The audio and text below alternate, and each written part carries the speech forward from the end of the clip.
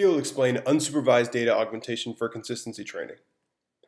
One result that I found to be really interesting from this paper is that their technique achieves a 2.7% error rate, which is on line with state-of-the-art results in CFAR 10, with only 4,000 out of the 50,000 training samples. This is a really interesting result for anyone interested in semi-supervised learning or anyone who has a limited labeled data set and wants to make use of the vast troves of unlabeled data that you can get from sources like Instagram or Google Images and what have you. And there's also some other really interesting results like text sentiment classification and the ImageNet classification. So this is the architectural design of their paper. And this portion over here is the novel component to it. So what they do is they have their unlabeled data and they pass it through the same classifier that is classifying the labeled data. And the idea is that they want the predictions of the unlabeled data to align with the predictions of the same unlabeled data after going through data augmentations. So this is the key idea, is this unsupervised consistency loss. This would be an example of a Y label distribution prediction given an augmented sample compared to the original unlabeled data point. So the idea is you penalize this term, the KL divergence, which is a distance measure used to compare like distributions like this. You want to compare the distribution, so you minimize this KL divergence between the sample after it's been augmented and before it's been augmented. So this makes up the unsupervised data augmentation loss, which is combined with the regular cross-entropy loss in this overall cost function for the model. So these are the augmentations, the unsupervised data augmentation component. So this back translation is an augmentation technique used in text data sets that I thought is really interesting. What they do is they take a sentence like, given the low budget and production limitations, this movie is very good. And they translate it into French, and then they translate it back to English. And going from English to French back to English produces these slight variants that are a different phrasing but capture the same like semantic content. And so I thought that was a really interesting text augmentation that I hadn't read about before this paper.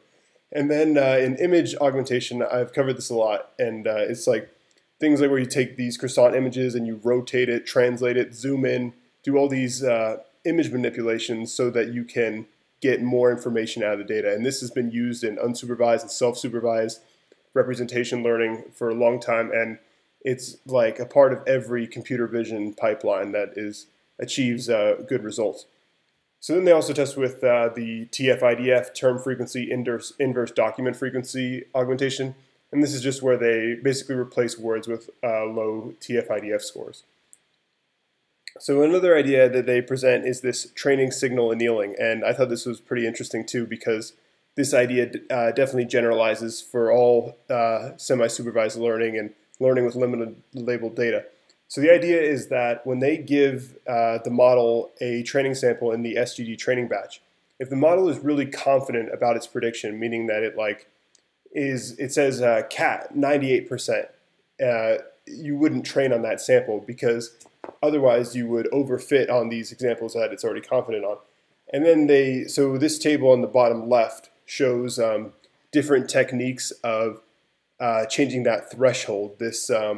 See, the confidence of the prediction, if it's less than this threshold, you don't train on it.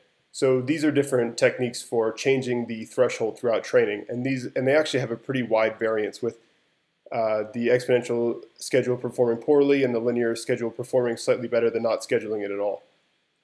So another thing they talk about is sharpening their predictions. So when they're taking these unlabeled data samples and they're predicting a class label, a lot of the times it has no idea what it's looking at. And so it basically says 20% cat, 20% dog, 20% airplane, 20% frog. And this is really bad for this idea of aligning the prediction with the data before it's been augmented and after it's been augmented. So they present these three techniques for basically skewing the distribution such that it's not like uniform, and things like softmax temperature controlling. Like a softmax function is something that you pass through a distribution such that the probability is summed to 1, and it's like the exponential of the prediction over the sum of all exponentials. So what this does, the softmax, is it will skew it towards the higher outputs. Like if you have 0.4 and 0.38 before it goes through the softmax.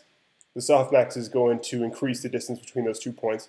So what they do with softmax temperature controlling is they're going to increase the distance between those points even further with this temperature parameter. So then they also talk about data filtering, and this idea of the unlabeled data points could be like really out of distribution. Like let's say you have a medical image data set, and then your unlabeled data set contains things like flowers and birds and all sorts of random things. You might use this to try to align the data, and the way that they do that is they pre-train the model and the labels that they do have, and it only keeps the data that the pre-trained model has a high confidence, and we've defined high confidence as meaning that it's predicting one class basically, and not just like a uniform distribution of classes. So it only keeps the samples from the unlabeled data set that have a high confidence defined in this way. So these are the results, and this is really interesting. With only 4,000 out of the 50,000 CFAR-10 training images, they achieve this near the same accuracy using the unsupervised data augmentation. And you see that they are basically on par with supervised learning, and then they are outperformed by auto-augment, which is like a reinforcement learning technique for data augmentations for supervised learning, and that still does outperform the UDA technique on all the data. So then here's some more really interesting results. The top chart shows how this performs on ImageNet when you only have 10% of the labels. So the supervised technique on the top means you just train the ImageNet model with the 10% label data. And then the much higher 68.66% and 88.5 top 5 accuracy is when you do this unsupervised data augmentation technique where you take the 10% of the labeled data and then the 90% of unlabeled data and learn the representations through this technique. So then on the bottom, they're kind of showing how this technique might scale. And so the way that they do this is they take 1.3 million additional images from their JFT dataset. And it's kind of interesting to think about if they had used all 300 million from the JFT, or if they had used like the Facebook, Instagram weekly supervised or something like that. I'm not sure, but there's definitely, you see already that it's ahead of auto-augment by almost a full % on top 1 accuracy. And it's much higher than supervised learning alone in both metrics. So again, this is the image augmentations. They use this auto-augment algorithm to construct these augmentations, which they compare the predicted class distributions of. So they also test cropping and flipping, which actually, this one on the top, performs surprisingly poorly.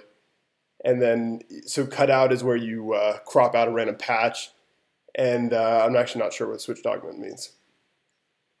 So then here are the results on the text sentiment classification, where they do that back translation technique for the augmentation. And so they're able to get pretty interesting results using only 20 samples from the IMDb movie review sentiment classification. So thanks for watching this video on unsupervised data augmentation. The paper link is provided in the description. Please subscribe to Henry AI Labs for more deep learning videos.